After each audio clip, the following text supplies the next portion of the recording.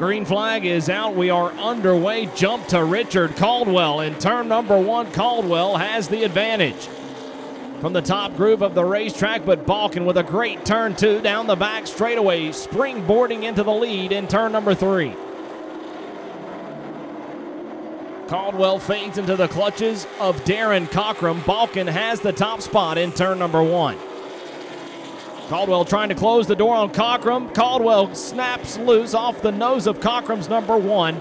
Somehow, Caldwell keeps it off the inside retaining wall.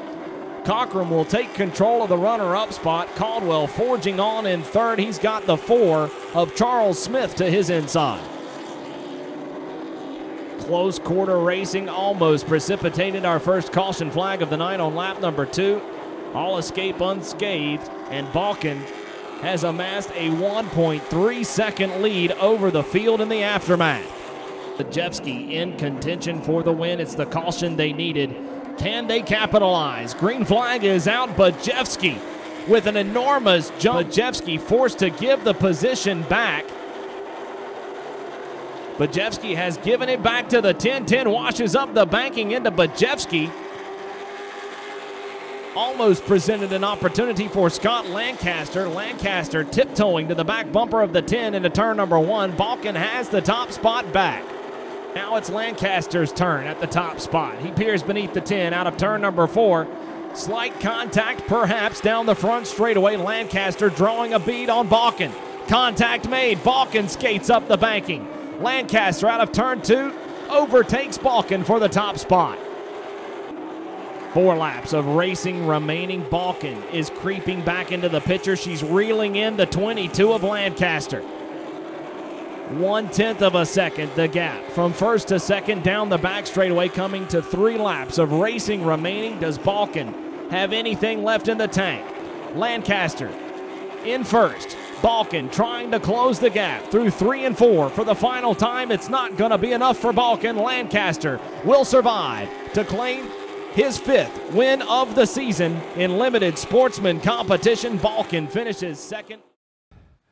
I started the race when I seen the flag go, and yeah, I don't know what happened, but anyways, maybe I was a little early, but I'm good with it.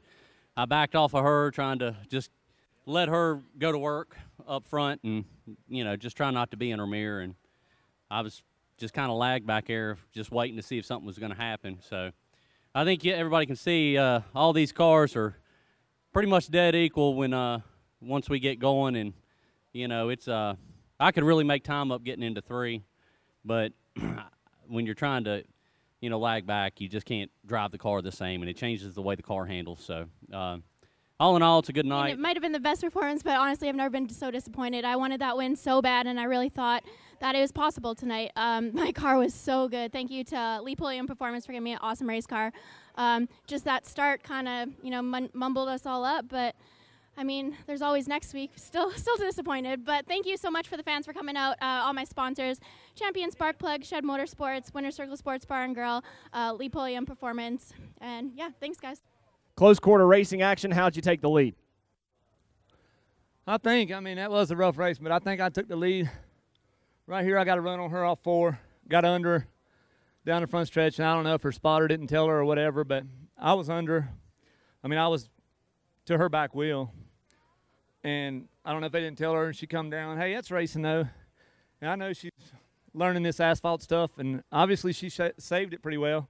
I think she got pretty sideways, but you can't cut us off when we're there, you know. And I'm sorry for hitting her, but it's time to go, man. I think it's 20 to go right there.